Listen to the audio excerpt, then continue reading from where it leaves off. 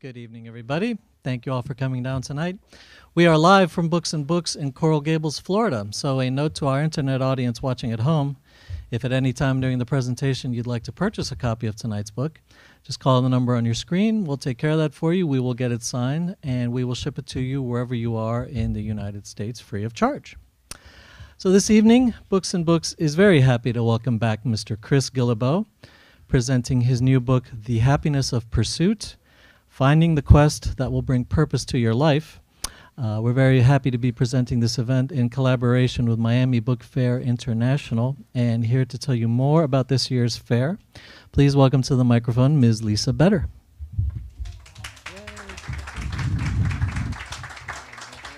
Thank you. Hello, everyone. My name is Lisa Better, and I work with the Miami Book Fair International. How many of you have heard about the Miami International Book Fair? Yay. How many of you are friends of the fair? Raise your hand. Yay.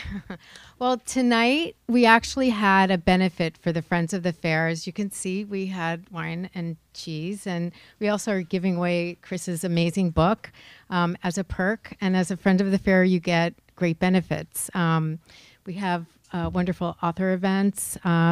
We also have benefits such as ticketing, and we have parties, and also it's a way for you to support the book fair, which is in November 16th through the 23rd.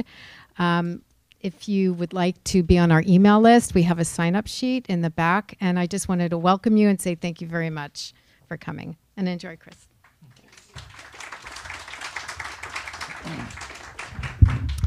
Thank you, Lisa. So as I said, we're very happy to have Chris back with us here at Books and Books. Mr. Guillebeau is an entrepreneur, traveler, and New York Times bestselling author. His first two books were The Art of Nonconformity and The $100 Startup. He is also the host of the World Domination Summit, an international gathering of creative people, so it's really less sinister than it sounds. Chris recently completed his quest to visit every country in the world before the age of 35. When he set out on this journey, he never imagined that the biggest revelation would be how many people like him exist, each pursuing a challenging quest. The more he spoke with these strivers, the more he began to appreciate the direct link between questing and long-term happiness, and he was compelled to complete a comprehensive study of this phenomenon and extract the best advice. Here to tell us more about it, please give a very warm welcome to Mr. Chris Guillebeau. Thank you very much. Thank you, and hello, and good evening. Hi. So super excited to be back at Books and Books here in Miami, a beautiful bookstore in a beautiful city. And I'm so glad you're all here. I was warned that no one would come on time in Miami, but a lot of you were here 30 minutes ago or 20 minutes ago. So that's wonderful. I'm super excited to be here. Is there anyone who's actually traveled in to join us from outside the greater Miami area? Would you raise your hand, like an hour out or so? Hi. Where'd you come from? Orlando. Orlando. Welcome. And yourself? West Palm. West Palm. Right on. Over here? St. Pete. Great. You know, I'm going to Tampa tomorrow. I'm glad you're here tonight. That's all right. Over here. You can come tomorrow night, too. What? Spain. Okay. Amazing. You win the most traveled award. There's some wine and cheese for you somewhere. Anyone else? Everybody else is just Miami traffic, which is no small challenge. But yet you undertook the challenge, and here you are. I just saw you in Boston a couple of days ago, and now here you are back. That's great. It was good to see Isabella before. Hi, Isabella. Wave your hand. Isabella asked me if this is for Alexander is Awesome tonight. And I said, no, it's not, but it will be awesome. It will be great. So whether you came from Orlando or from Spain or just across town, I realized that you had a choice to make tonight. And maybe you had a long day. Maybe there's a lot going on. Maybe you did have to battle the traffic, but for whatever reason, you chose to be here with us tonight, and I'm glad you made that choice. And I hope it's a good use of your time. I hope that we can all go away saying, yeah, that was a good time, but not only was it a good time, maybe I actually learned something. I probably didn't learn it from Chris, but maybe I met someone else who was there, and I learned something, and I was thinking differently about how I can apply something to my life. So I've done maybe 150 of these kinds of events. This is a very new tour. It just started last week. The book has just been out for 6 days, so I'm still fresh. But in doing all these other events, I have learned that the most important thing about this experience is not the time when I'm sharing here to you, but it really is everyone else who's here. So do be sure and meet someone before the night is over. Even if you're a shy introvert like me, sometimes I ask the introverts to raise their hands. That never goes well. They're always like, okay, a little bit, but really it's okay. So what I'd like to do with you tonight, I don't want to read to you from the book. I presume that you can all read if you want to read the book. I'd like to have a conversation. And as part of that, I will talk for maybe 20 minutes or so. I will tell you some stories about the book and why I wrote it. And then we'll do question and attempted answer, QAA, as I call it. And I might get stuck, so if you ask a question, be prepared to help with the answer. And then we'll just hang out. And I'll be happy to sign books or just say hello. And again, meet someone because everyone is great. Okay, so as we get started, I'd like to ask you all a serious question. How many of you have ever played the video game Super Mario Brothers? Would you raise your hand? Okay. It's all right. Pretty good per capita Mario Brothers crowd here tonight. And if you haven't, it's okay. Don't worry. You won't be excluded. I won't be talking about video games all night, but at the same time, this particular game is a transgenerational video game. It first came out 28 years ago. I remember playing Mario Brothers with my grandma. And my dad also liked to play, but he wasn't as good as my grandmother. And so whenever I got stuck on the water level, I would pass the controller to her, and she would help me out, and then I would keep going. And so for those of you who remember Super Mario Brothers, you may recall that there are numerous stages, numerous levels, all these things you have to go through, lots of enemies and obstacles and puzzles, but you're not doing it for no reason. There's actually a goal. There's a destination. There is something that you, this Italian plumber, are working toward. You are on a quest. And so, open question, what is that destination? What are you trying to achieve as Mario? Find the princess in the castle. You are trying to find the princess in the castle. Very good, sir. Does everyone remember that, who's played the game? You were trying to rescue the princess. That's right. Who was this princess? Next question. Peach. Peach was the princess. Over which kingdom did the princess rule? Mushroom. Who said that? That's pretty good. That's right. Who else knew that? Because almost no one ever knows that. That's great. Who was Mario's adversary? Bowser. All right. Does anyone know the backstory of Bowser? Does anyone know the history of why this large turtle was so angst-ridden that he had to capture a princess and take her away from her home and inspire all of this? Yeah, there's actually not a backstory, right? There's actually none, right? You are just kind of, as the player, you just start playing this game and you're like, there's a princess. She's been kidnapped. I got to go save her, right? I'm not going to ask a lot of questions because this is the task that's set in front of me. And essentially, the whole game is all about the challenge. The whole game is about the process. It's about going stage by stage, level by level. So if you've never played the game, it's okay. How many of you, raise your hands, have ever seen a Star Wars movie? Any Star Wars movie? Any Star Trek movie? Indiana Jones movie? Oh, okay, I got you to raise your hand. That's great. Lord of the Rings movie. You've seen one of these movies. Okay, great. I'm looking across the room. Wonderful. Is there any one person here who has never seen any one of these movies? Not one. The other night in Atlanta, there was someone. And I said, great, my next book will be written for you. And you and I will have a little meetup of 2 people, and we'll talk about it. But for now, I'll talk to everyone else. So since all of you have seen at least one of these movies, you probably know that there's a common theme that a lot of these kind of stories undertake. And these stories always involve a goal or a destination. There is something that the hero or the heroes are working towards. There is usually a number of stages and steps or milestones along the way. You don't just kind of set out and then achieve the goal right away. It takes some time. And then the other thing is that challenge, as I alluded to earlier, challenge is ever present.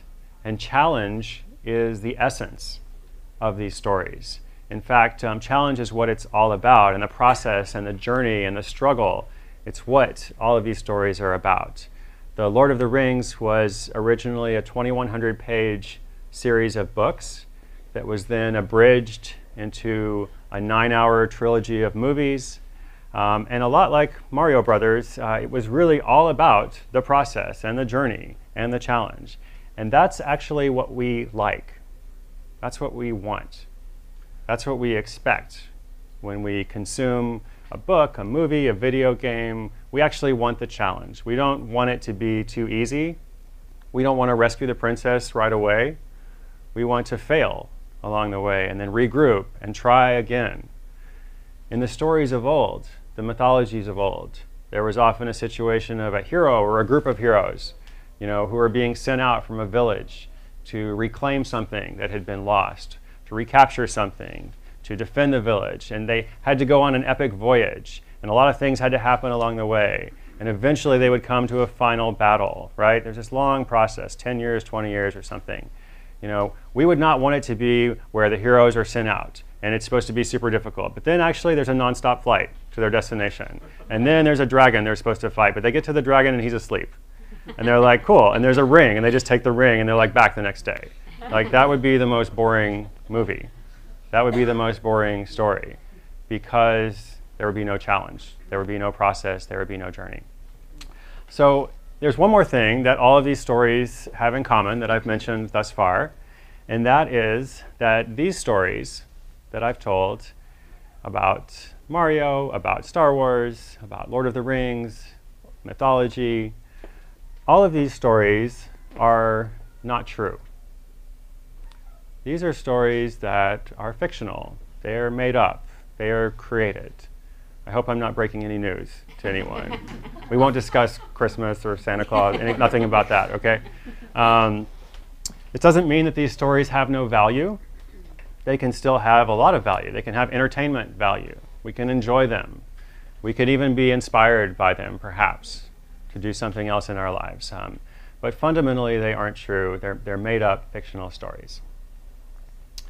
About 10 years ago, I began the study and the experience of real-life quests, of real-life adventures, of epic voyages and grand journeys and challenges and processes and struggles that were true, that actually happened, that people in our modern age had chosen to adapt and to pursue and to strive toward. And last year, this quest led me to a flight to Norway. And I flew to Norway. I think you were there, right? That's great. I flew with a number of friends and family members, and Norway is not an especially difficult country to get to. It's a beautiful country, but it's very easy. If you want to go to Norway, you just buy a ticket and you go. But for me, it was special because it was the culmination of a 10-year quest to visit every country in the world. And as I touched down in Norway with friends, readers, family, I reflected on everything that happened, over the past 10 years. And I thought about, like, why did I begin this journey? Why did I choose to visit 193 countries, every single country in the world? And why did I do that? And the first thing I thought of was I always liked lists. I always liked writing things down. And I was always really interested in writing down my tasks and my to-do lists. And once I started traveling, I went to West Africa. I lived in Sierra Leone for a year, in Liberia for a year, traveled a lot around the region, started making a list of my countries, of places I had been to. And then after I'd been to maybe 15 or 20 countries, I set an initial goal of going to 100. And I said, maybe one day in my life, like who knows how long it would take, it'd be really awesome if I could say at the end of my life I'd been to 100 countries, about half of them, And then as I worked closer toward that goal, I began to see, okay, well, 100 countries is nice, but the greater challenge would be to go to all of them, right? No exceptions, no exclusions. So maybe the first point on that is that confidence actually comes through experience. You don't actually begin a quest necessarily with a lot of confidence. You don't actually have all of the vision. But as I traveled, out of my love of travel and my love of lists, and I wrote my countries down, I gained the courage, if you would, or at least the confidence to pursue a greater goal. And speaking of goals, I was always very goal-oriented. I don't know how many of you would describe yourself that way. But for me, I was goal-oriented, perhaps sometimes to a fault. In fact, as I was finishing my quest, my brother sent me an email. And in the email, the subject line was, Chris, here's your next quest. And it included this link to a Wikipedia article. The Wikipedia article was about Nando's, which is a South African fast food restaurant chain. They have locations in about 25 countries. And kind of buried in the text of this Wikipedia article was this little one-liner about a promotion that they had, where if someone can visit every Nando's location in all 25 countries and save their receipts, then they will give you free food for life, basically. Wow. And obviously, my brother meant this as a joke. But when I looked at it for just a moment, I was like, huh, that's interesting. What does that look like? How many locations are there? And why didn't I save my receipts? So thankfully, I didn't pursue that quest. That wasn't something that I chose to do. But I did pursue the quest of going to every country in the world. And I worked toward it, year after year for 10 and a half years until last year when I flew to Norway. And as happens with every good quest, along the way, I met a lot of people.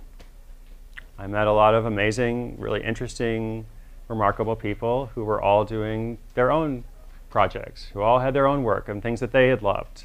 And at a certain point, I thought, I'm not the only person on a quest. I'm not the only person who chooses, to place adventure as one of their values and live their life that way. So I started studying and interviewing and researching and trying to figure out, why do other people undertake quests? So I met a lot of great people, a lot of really fantastic stories. There was a man who ran 250 marathons in a single year.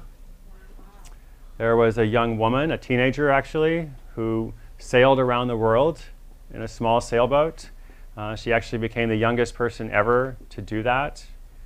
There was another man who took a 17-year vow of silence and did not speak for 17 years, and also didn't use motorized transport, and walked across America and earned a master's degree and then a PhD, initially all out of an environmental protest, but then in a mission of self-discovery. Lots of people doing really fantastic things like that, and those were great stories. I wrote about them in the book. But I also thought, in some ways, it was actually more interesting to see and to hear other stories. Stories of how ordinary people, just like me, maybe just like some of us here, who weren't able to take a 17-year vow of silence, perhaps, who didn't want to sail, around the world in a small sailboat, or even people who didn't want to visit every country in the world, to see how these people had found a way to pursue a quest of their own, or to cultivate the value of adventure in their lives. My favorite story in this regard is the story of Sasha Martin. And Sasha is a young mother from Oklahoma. Sasha actually grew up in Europe and some other different places, but then she's kind of settled down. She married this guy and they had a daughter. And Sasha was thinking, I can't travel right now, but I want to raise my family with an international perspective. I want to show my daughter the world beyond Oklahoma. How can I do that? And Sasha had a culinary arts degree. So instead of visiting every country in the world, she decided to cook a meal from every country in the world. Beginning from when her daughter Ava was 6 months old, first beginning to eat solid food. First meal is Afghan chicken. Started with Afghanistan. and then went all the way through, that's right, A to Z, all the way through the alphabet. And this goal wasn't just cook a bunch of foreign food. You understand? It became a quest because it was to cook a meal from every country in the world. It had this specific parameter to it. And during the week, she would study up and she would research recipes. She would play music from that country. She would post an image of that country's flag. So it's not only about food, it's also about culture. It's about people. It's about, again, raising her family with this international perspective. And then she began posting these recipes online, and other people engaged with them and began doing it in their families as well. So she found a way to pursue a quest to cultivate the value of adventure despite not being able to travel. So I am a slow learner. It took me 10 years to learn something, but I did learn a few things through this process, through meeting all these great people and hearing their stories.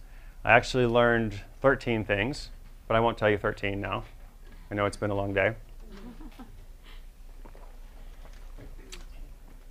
So I'll tell you 3 things.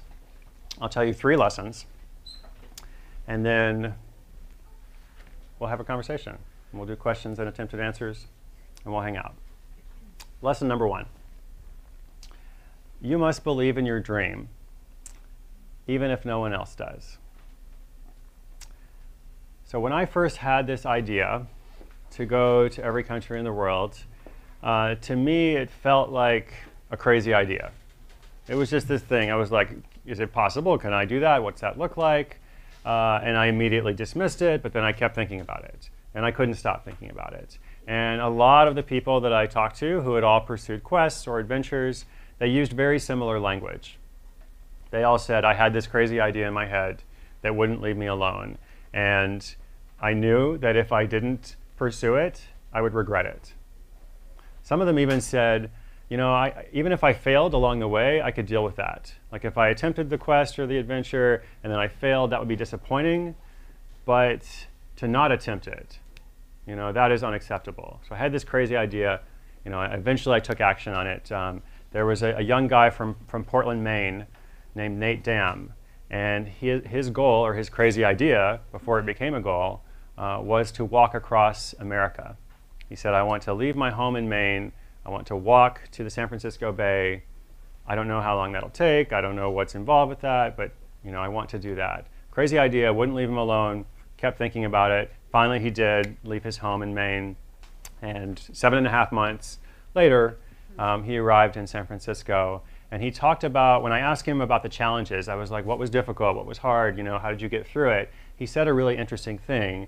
He said, there were a lot of things that were really hard about that. There were a lot of external things. It was physically difficult, kind of got injured along the way. I also had some emotional stuff. I just had this breakup I was processing. So all these different things, right? Lots of times that I wanted to give in or didn't quite, know if I had the motivation to keep going. He said, but what I realized was all I had to do every day was walk.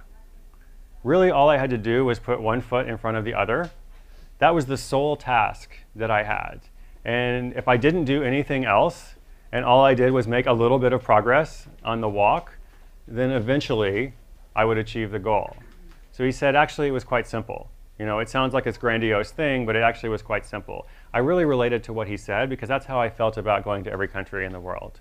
I felt like I'm a list maker. I've got lists. I've got my lists of all the countries. There's going to be challenges, but I'm aware of that. I know how many countries I need to go to each year. I'm going to be making incremental progress, just like those stages or those levels in Mario Brothers. I'm going to derive satisfaction from each step along the way, or at least from some of the milestones, right? You must believe in your dream, even if no one else does. Lesson number 2, unhappiness, or as I call it in the book, discontent, can be a source of positive change. So discontent, unhappiness, can actually be a very positive and powerful motivator. A lot of the people that I talked with when they discussed, like, here's why I did this, here's why I undertook this mission, they began with a sense of feeling unsettled. It doesn't mean that they were miserable, although in some cases they were. In some cases they had a terrible situation and they wanted to just change that, and they wanted to leave that entirely and begin something new. But in other cases, they had a pretty good life. And maybe they had a good job or good self-employment or whatever they did, and they had good relationships. But they still felt like there was more they wanted to do. And they felt this longing to create something or to follow a path or to carve their own path. And they had what I called this discontent. But then instead of just letting that discontent kind of sit there or pretending to ignore it, because it doesn't usually go away, they combined discontent with specific action. They took discontent and they combined it with the inspiration of something they loved to do, or something that had always interested them they didn't know much about, or that crazy idea they had in their head, or something that just bothered them, essentially, something that bothered them about the world and they wanted to find a way to correct it or make a small change. So they combined discontent with inspiration and they took action. The third and final lesson is that thinking about the end of our lives can help us with the rest of our lives. So what I mean by this, I noticed that a lot of the people I studied and interacted with who had all these different kinds of projects, again, they weren't always like, super big things, but they had found a way to really pursue something they loved, and they crafted these parameters around them which were self-reinforcing. A lot of them used similar language. And just as they said things about being discontented or a little bit unhappy or unsettled, and just as they had that crazy idea or that thought that wouldn't leave them alone, and when they thought about regret, they realized they had to do this, they also used language like, I want to make my life count. I want to make each day matter. A lot of them used the word urgency. They said things like, I want to live with urgency. I feel like I have a lot. I have been given a lot of gifts, and I want to make sure that I put them to good use. Some of them had had a brush with death. Some of them had experienced the loss of a family member or a close friend or someone. Others had just always been sensitive to death, and they thought about mortality, and they expressed what I called an emotional awareness of mortality. And I just define that difference as saying an emotional awareness of mortality is where not only you realize that everyone will die one day, but you actually realize that you, in fact, will die. And if this sounds depressing, it's not meant to be. Most of the people that I talked with, they expressed this in very positive terms. They talked about how they wanted to make their lives count again. They wanted to do something that mattered. They wanted to pursue that thing, whatever it would be, even if they weren't sure what it is, even if the confidence came as they pursued the experience. There was a woman from the Midwest named Phoebe Snetzinger, and Phoebe, around the age of 38 or so, began an interest in nature, in the environment, and specifically in birds, and she began to pursue this hobby of bird watching. So bird watching is all about going out and documenting birds and seeing different species and writing them down. Again, you must believe in your dream even if no one else does. So you might not be super into birds. It's cool. But she was. And just as she was pursuing this hobby and starting to learn about the world, and she went on her first foreign trip at the age of 38, just as she was starting to pursue this, she received what was initially a terminal diagnosis of cancer. And her first thought upon receiving this diagnosis was, oh no, there's so many more things I want to do. There's so many things that I feel are left undone. And Phoebe resolved to spend the rest of her life, however much time that would be, to pursue this quest, of seeing as many birds as she could and traveling around the world and going to rainforests and jungles in the Amazon and Africa.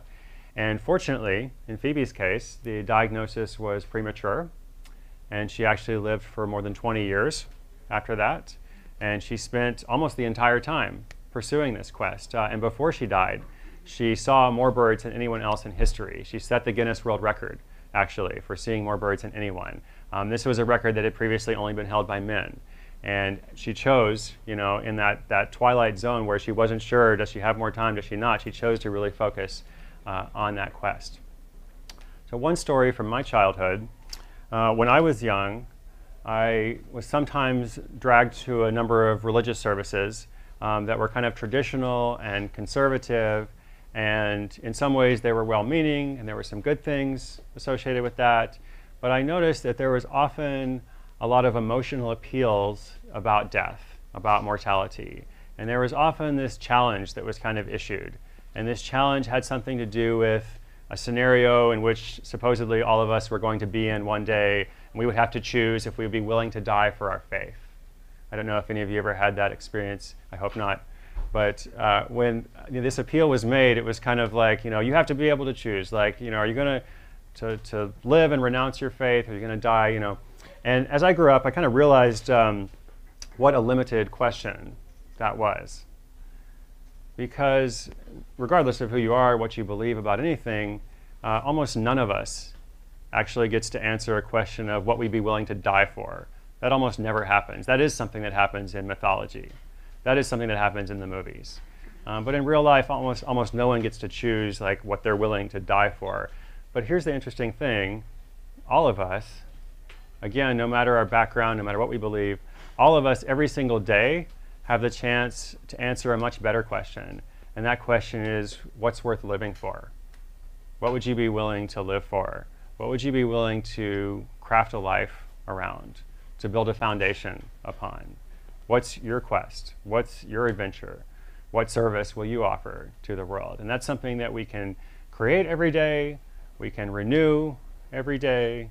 We can experiment. We can try different things. If something doesn't work out, that's okay. That's all right. Again, I came to this quest through a love of travel initially, a love of people, a love of different experiences and challenge. And the more I pursued traveling, the more I thought, wouldn't it be fun, to travel more? And then I came across the idea of going to every country. And that came about through experimentation. That came about through being willing to embrace adventure and try different things. And I was really unconfident in the beginning and really scared in lots of ways. But I'm so glad that I did it. I'm so glad that I said yes to adventure. And I think it's always important as an author, I'm sure many of you are authors and have written books as well, I think it's always important to answer the question, why did you write this book? And in my case, what I hoped to accomplish with this book, I didn't want to write a memoir. It's not just a bunch of travel stories about my stuff around the world. It's not just a bunch of stories about other people, even though I wanted to include those as well. But the book really has a message to it. And the message is that a quest can bring purpose and meaning to your life. And cultivating the value of adventure in your life, however you choose to do that, however you choose to embrace it, can improve your life. It can make your life better. So I think there's a princess for you to rescue somewhere. I think there's a galaxy for you to save somewhere. A lot of the people that I talked with, they used this language about how they felt once they found what their thing was, which again sometimes took them some time. Once they found what it was, they felt like it was a calling. It was something that they had to do. In fact, in some ways they said, I set out to find a quest, or I set out to find this journey or this thing I'm supposed to do, but in the end, actually, the quest chose me. In the end, in fact, like I was enveloped in this thing, and it made my life better, and that's certainly how I feel. So once you start to go down the road of adventure, you don't always know where you're going to end up. You may even end up on a Wednesday night in Miami with a lot of amazing people here at Books and Books. And so I'm grateful to Books and Books, to all the people making that happen, and I'm grateful to all of you. Thank you.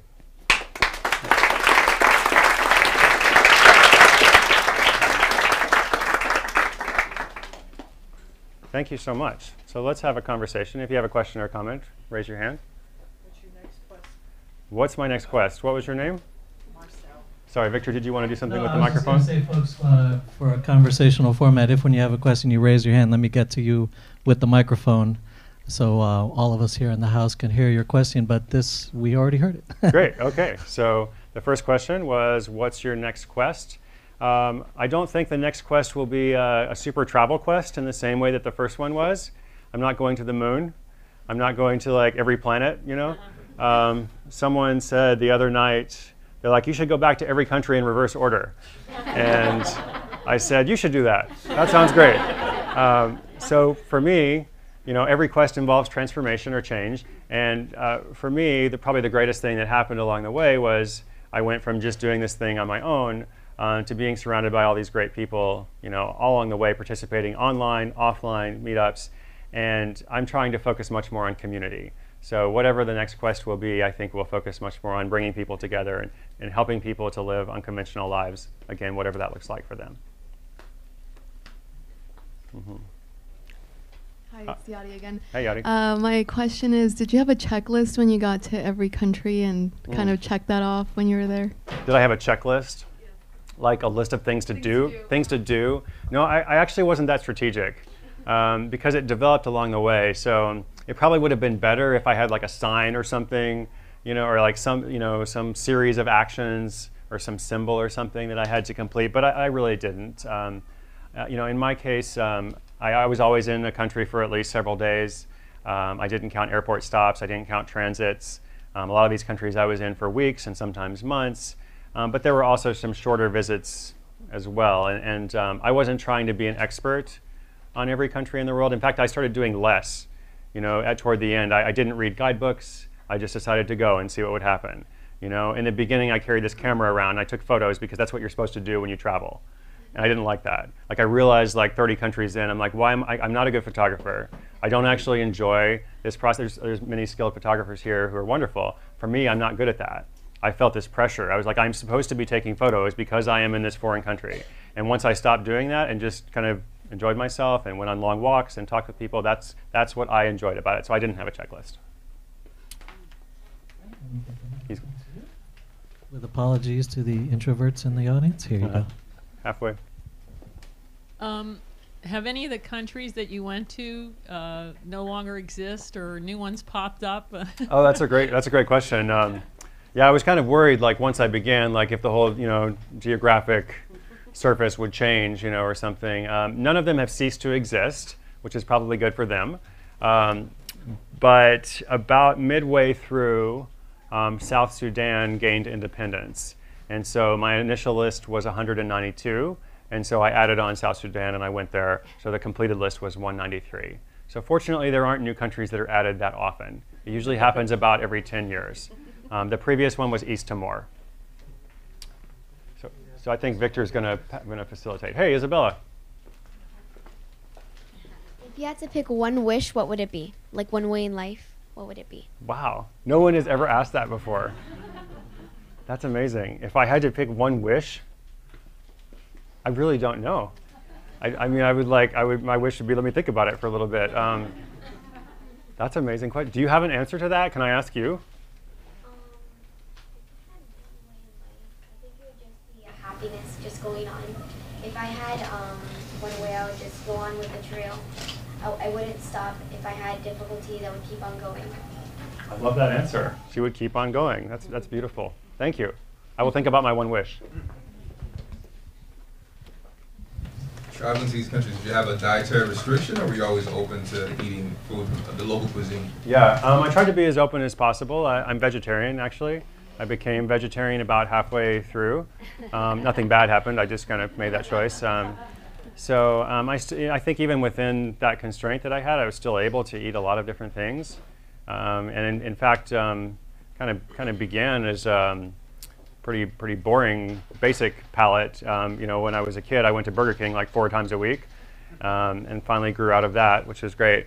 So through my travels, I came to love the food of South Asia. Indian food, Pakistani food is probably my favorite. I came to love the food of Ethiopia. I came to love Thai and Lao food. And so I actually learned to like a lot of different food through travel. But I didn't eat the goat when I went to Somalia. That was probably the one thing that I was a little bit not going to do. So. It's a two-part question. Yes. An inspirational quote, and what is the last book that you read? An inspirational quote. So the mantra or the message of what I'm trying to do with Art of Nonconformity is a modified quote, which I would probably get wrong. But I believe the quote is by Alan Keatley, and it's in my email signature if I've ever wrote you. And the quote is, once in a while, it really hits someone that they don't have to experience the world in the way they have been told to. And So I think that refers to an awakening or some moment you're like, hey, I don't actually have to do this, right? And so the core message of the Art of Nonconformity, my blog and all my work, is you don't have to live your life the way others expect. You can do good things for yourself and for others at the same time. It's not a false choice. It's not a dichotomy. So that's my inspirational quote. Right now I'm reading a novel called Orfeo. It's by Richard somebody. He wrote a book called Generosity. He's written about 8 novels. And so I mostly read literary fiction. And the previous novel I read was Haruki Murakami's latest work, which is really good. So I'll let Victor choose who's doing questions. Hi, Chris. Thank you for coming and speaking to all Thank of you. us today. My question was, in meeting all of these people, did you meet anyone, and I haven't had a chance to read the book, so it may be in there, but like someone who set out on a quest, but then like just went in a totally different direction than the initial quest that they set out to? This is a great question. I feel like I've planted you here to ask that question. So thank you, even though I did not. So let's talk about giving up for a moment. I think it's really terrible advice to give people and say, like, never give up. You know, I think that's just terrible, because there's all kinds of times in life when you could be doing something that makes you miserable, and you should stop, right? You should give up. It doesn't matter what you've invested in that. Like you should just change course. So in the case of a quest, there was one great story that I did write about, and it's the story of this guy named Mark Boyle, who's from England. And his quest, as he initially thought, was to walk from England to India without spending any money. And so, yeah, he thought it was pretty awesome. And he was a hero in England. Like, the press is like writing him up. Like, here's this dude. He's gonna like walk, you know, to India without spending any money. And people are like, oh, that's awesome. We'll like buy you a beer. And then he left England, and nobody knew who he was, and he wasn't able to communicate. And people thought he was a beggar. And the whole point wasn't to beg. He was actually trying to barter and work. And he was trying to teach people about a world, you know, without money. That was his thing. And so it didn't actually go super great. And about a month in, he left, he quit, and he went back to England, you know, feeling really, you know, shamed and embarrassed. And he processed it and kind of thought about it. And a couple months in, he realized, important realization, his main goal had nothing to do with walking to India. His main goal had to be with showing people, you know, his vision for a world without money. And so he modified the quest, and he found a way to live in England for 3 years without money. And again, he wasn't a beggar, he was bartering. He kind of created this whole barter economy, you know, where he lived his entire life and did everything and provided for himself and wrote about it without spending money. So he modified his quest. He focused on what the value was, right, as opposed to what the initial vision was. Totally okay to do that. And then I'll take a question at the back of the room. Mm-hmm. I have 2 questions. For you, the gentleman in the front left, is your quest to follow him wherever he goes on his book tour? No, it's not, but go ahead, answer. Well, actually, it's funny. With the, I learned travel hacking and you know, finding ways to travel affordably through his writings. But I had never traveled overseas before, and then it was right around that time you were just finishing up, and I thought, oh well, wouldn't that be kind of funny if I do my first country or my first overseas trip to the person who inspired me to do it. So, yay! Wow, fun times. And now, so here's the rest of the story, though. Now you're preparing to go on a round the world trip of your own, right? Exactly. And you're going to do like, I don't know, 10 countries, 20 countries or something, like some amount, a bunch of countries he's going to go to. Kind of open-ended to. I don't quite know what my quest is, but I think I need to travel to find it. So. Yeah, that's good. And my question to you is, how did you handle going to places like North Korea and Iran? Yeah, so there's actually not many of those kinds of places. You know, when people say like, what about it's actually a pretty short list. You know, so we're talking about 193 countries. You know, I would say like 100 are pretty easy to go to. Anybody can go to. 50 more you can get to with a little bit of work, right? And so we're talking about like the final 40, and even those are not necessarily like dangerous countries or something. Most of them just require a little bit more effort on the visa processing, or some of them are just super remote. There's a lot of islands in the South Pacific in which there's only like 1 or 2 flights a week, and there's only 9 people a week allowed to go, and so a lot of logistics with that. But as for like Iran, Afghanistan, North Korea, one thing I learned is there's often another way to go to a country. There might be a cultural exchange. There might be a tour that you can participate in. As an American, you can go on a tour in Iran. It's a state-sanctioned kind of thing, but you can do it. You can go to North Korea on a tour, and you fly to Beijing, and then you fly to Pyongyang, and they take your cell phone away from you, which is a little inconvenient. But then 4 days later, you get it back and you leave. So there's usually a way. I only got stuck maybe like 5 times toward the end. Eritrea was one really difficult one. I actually got deported from Eritrea. I almost got deported a couple of other places, but Eritrea actually did get deported. But that was the only time that happened out of 193 countries. So, what? Why was I deported? Because Eritrea and Ethiopia are essentially at war right now, and the U.S. government officially supports Ethiopia. So they're not super excited about Americans coming at this time. But I made it. Back here? Yeah, oh, sorry, back there. Hi, Hey, thank you for your story. My friends thought I traveled a lot because Brunei, about a month ago, was my 104th country. So amazing. That's congratulations. So wow. So no, a round of applause for him. That's great. No, I didn't say this to prop myself, but it's just that, wow, I'm truly amazed. But one of the problems or concerns that I've always had through my journey traveling around the world was the issue of social justice, especially in countries like, from what I could remember, Mauritania and Lesotho and some of the other countries. And how have you dealt with when you saw things in front of you that were so blatant and yet you couldn't take action? Right, that's a wonderful question. I would love to know your answer to that as well at some point, maybe later. Excuse me as I walk into the podium. Yeah, I think it's a complex issue. I think you have issues of corrupt governments all over the world, governments which are essentially impoverishing their citizens. Lots of countries that could actually be very rich, a number of them in Africa, like Equatorial Guinea, but the population is quite poor. And so it is, again, lots of issues. The whole issue of do you travel there in the first place or not, because you're effectively supporting the regime, right? I guess in my case, I tried as much as possible to, book local accommodation in those cases, to see what I could do that would be supporting a local economy rather than the government economy, but it's not always possible to do that. As for responding to needs locally, I spent 4 years, working in Sierra Leone and Liberia on a hospital ship, and I got some experience through seeing kind of, what is the best way to respond to needs. And my personal belief is I try to support local organizations, local NGOs, and good charities that are doing work there. So I support the work of Charity Water, Pencils of Promise, a number of other, big and small organizations, but I don't usually give directly when I'm there, just because I don't have the knowledge to do that. I don't actually think it's helpful for particularly a Western traveler to fly to a country they've never been to and go to the village and say, oh, I'm going to solve a problem. Actually, I think that causes more harm than good. So that's my belief, but I'd love to hear yours maybe later. Congratulations on 104 countries.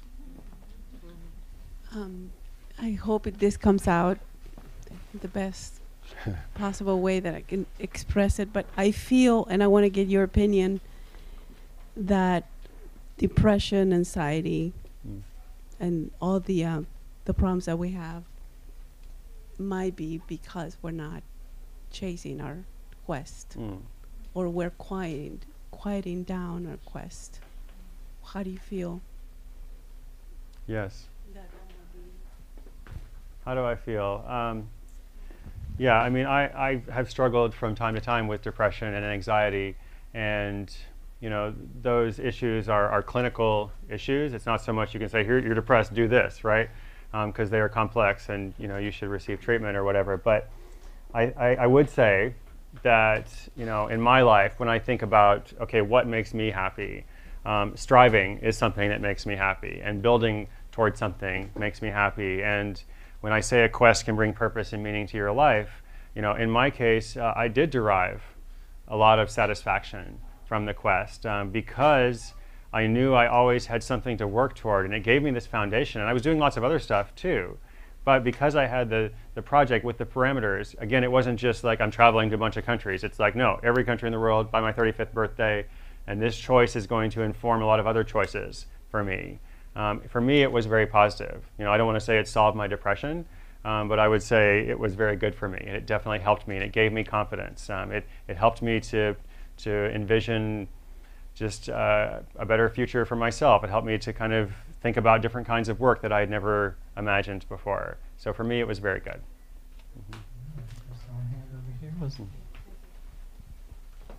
Hey, thanks for coming to Miami. Hey, what's up? Hey. Yeah, of course. So whether someone intends on it or not, I heard you say all quests involve transformation. What was the most meaningful transformation or outcome of your quest to see every country for you? Yeah, definitely. I think the most meaningful would be what I briefly mentioned about I began as an independent traveler, was always just totally by myself. I could go for 10 days and in some places might not even be around other people, and that was okay for me. I didn't mind it, But then I started writing about it, and people started following and started using social media for the first time, 5 years ago, and there were all these great people all over the place, and I found my worldview challenged and changed, not by people arguing with me necessarily, but just by seeing a different way of life, and by understanding that people are different around the world, and that's the beauty of it. It's okay. I don't believe that everyone's the same all over the world. I think that cultures and people are actually quite different, and that's good. So once I started, embracing that more, that was probably the biggest change for me. Right, a couple questions back here. Hi, Chris. It's really exciting that you're here in Miami. I've been following you for a long time. I wrote my book around the time you wrote yours. Oh, great. And I'm blessed that I get to work with singles and help them I pursue helping them to find extraordinary love. And I couldn't do what I do without my husband's support and sharing values and sharing a vision. So what is it like for you? Behind every great man is a woman. So how do you... Do you think that's true? I do. That's great. No, that's great. So how do you navigate? You've traveled all over the world, and I'm sure you couldn't do it. How do you navigate that as a couple, being together, and what is that like? Sometimes it's been a challenge. Sometimes it's been a struggle. Yeah. I would always want to give you an honest answer. So since you ask an honest question, that's the honest answer. Okay. Can you tell us about your book? What is your book? Yes, so I wrote a book called Meet to Marry, a dating revelation for the marriage-minded. And I help singles to discover and dissolve what's been getting in their way.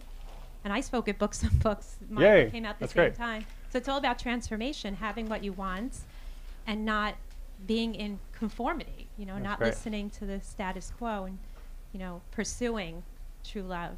It's there, it's possible. That's great. So get the happiness of pursuit and then get Meet to Marry to learn about marriage, because I think she's more qualified on that. You're set for life. Hey, thanks for coming. It's good.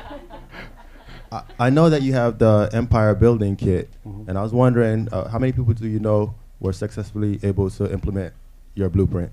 Oh, okay. So what is your name? Michael. Michael. What Michael's referring to, a few years ago, I created a business project called the Empire Building Kit, which was focused much more on the kind of things I talked about in the previous book, The $100 Startup. And that was essentially a toolkit for lifestyle entrepreneurship, of helping people to build online businesses such as I've done, to enable them to have quests and adventures and to travel or whatever it is that they want to do. So your question was how many people have been able to successfully do, I don't know. Is there anybody here who's successfully done that in their own way, built a lifestyle business? There's somebody right there. Yeah? Do you have a quick little 30-second answer to that? Well, no. Yeah. Well, you changed my life. Absolutely. No, 100%. I didn't put her there. It's okay. No. It's all right. So 100%. Thank you. That's very kind of you. 200%. Can you tell us about your business? Well, I'm an architect. Okay. And I'm doing a new business that is related to holistic architecture. And I went to World Domination Summit. Oh, great. In July, and my life completely changed after that. Yay. Thanks to you. Thank you. That's kind. Thank you so much. Thanks. I feel like I should pay these people off later or something. Just a super quick announcement before we wrap up, at least for me. We have time. We have time. Okay, good. Sure. So I produce this event every year with a number of great people called World Domination Summit. I think some folks have been here. Raise your hand. WDS alumni. That's great. If you would like to learn more about it, I have a postcard here that you can get from me. That's it. Okay, we had a hand up here in the front row. Okay. What's the most shocking, surprising, and/or delightful thing you've come across in your travels, and why? Yeah, I think every traveler has a story of hospitality or unexpected generosity. Every traveler has this story. I don't know what you think, back there, 104 countries. Most people I've talked to, they have some story, right, of crazy thing. So in my case, I was actually in the Comoros, which is this really small island nation off the coast of East Africa. It's not a rich nation by any means. And I screwed up. I made a lot of mistakes, and I basically ran out of money. And this guy, this local guy, essentially paid my way to leave. My passport was confiscated, and he loaned me $50, which was a lot of money. Under no I promised to pay it back, but how am I going to get him the money? And he's here's my email address, send it to me and we'll figure it out. And that I was just totally blown away, because I could think of lots of places that might not happen in America or anywhere else, that you'd give a stranger $50. But there in this poor African country, someone managed to do it for me, and so I've thought about that ever since. I did pay him back. Good evening. The title of the book is wonderful. Thanks. The Happiness of Pursuit. I didn't choose it, but thanks. No, really? No, I didn't. That's it. Yes, I did, of course. Absolutely. Yeah. No, my question is, why do you think that we are not taught that it is in the pursuit? Why do I think we're not taught? We're not taught that. Yeah. I don't know, we're not taught a lot of things in life Right, that we I know. should, right? I mean, maybe it goes back to the idea of conformists and non-conformists. Maybe those that want us to conform would prefer that we didn't know that the richness in life is in the pursuit. Yeah. Well, I'm working on it. Yeah. Yeah, I don't know. I think it's something that sometimes takes time for you to come to, right?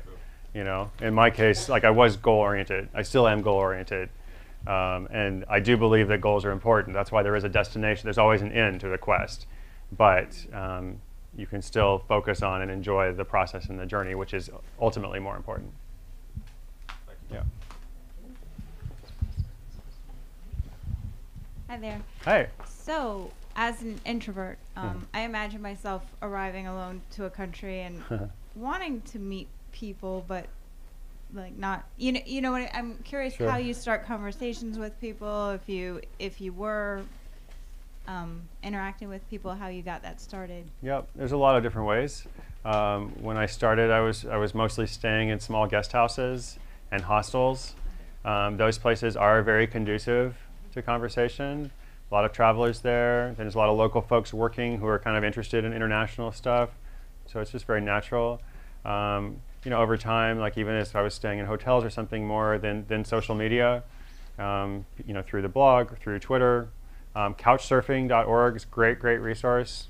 You can stay anywhere for free around the world in hosted homes, and it's safe, it's reliable. You can learn about the people before you go.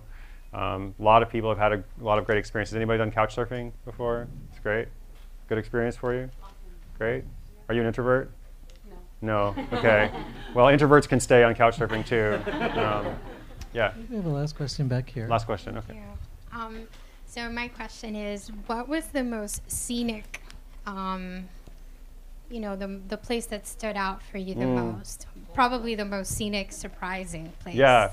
Great question. And then I think the guy with 104 countries has to answer it. Sorry to keep looking at you. So one of the things I struggle with, like I mentioned, anxiety. Sometimes I struggle with gratitude as well, and I try to be grateful, every day. But I find myself frustrated with all kinds of ridiculous things, and so I have this gratitude practice of okay, every day I'm going to try to find one awesome thing. When I think about unexpected scenic, when I went to Bhutan in Southeast Asia, did you go to Bhutan? Not yet. Okay, he'll go. I thought it was just an incredibly beautiful place, and even though I struggle with gratitude almost every morning, every night, every afternoon, it was impossible to struggle because there were so many beautiful things around. Yeah. All right, did anyone have one last question before we take it? I think we'll just let this. All right. Final question. Yeah, I want to make sure everyone gets a chance. What's that? Oh, sorry. You're right. So final question, then he's gonna wrap us with an answer. Go ahead. You talked about people stopping a quest because of an external circumstance. Could you talk a little bit about internal blocks and just how you overcome those personally, or how other people have overcome those, or a time where you couldn't overcome one, possibly? What was the last part? Or maybe a time when you couldn't overcome one, or just your experience with internal blocks. Right. Yeah. Definitely. I think the internal blocks are probably more challenging in a lot of quests. Right. I think it's always so good to think about your motivations and to remember, like, why did I begin this? And that's important to think about, whether it's an internal block or an external challenge. It's always important to be like, why am I doing this? I used to have this wallpaper on my laptop that said, why do I do this every single day? And so I'd open it up, and every day I had to answer that question. So whether you're, that particular about it or not, in my case, whenever I struggled with whatever those things were, I'm always like, why am I doing this? Because I love the travel, because I love the goal, because I know I'll regret it if I don't, because I find joy in the process. So I always kind of went back to that.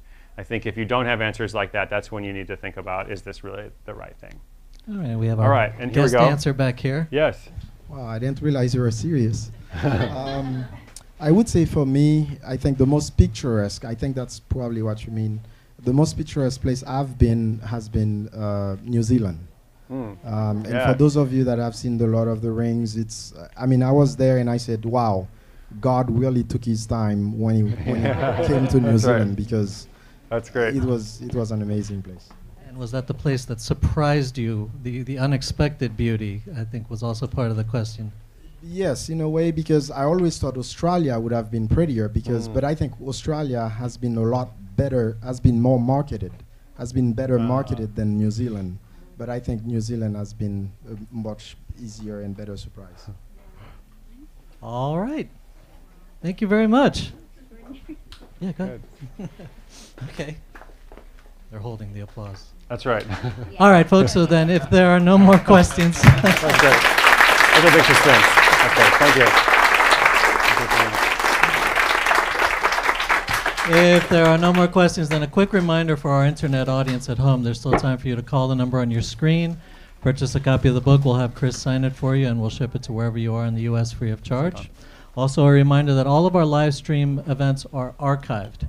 So if you don't get a chance to watch it live, you could go to the Books and Books website, go to the live streaming link, and any author event that's been broadcast from here in the store will be saved there for you to watch at your convenience.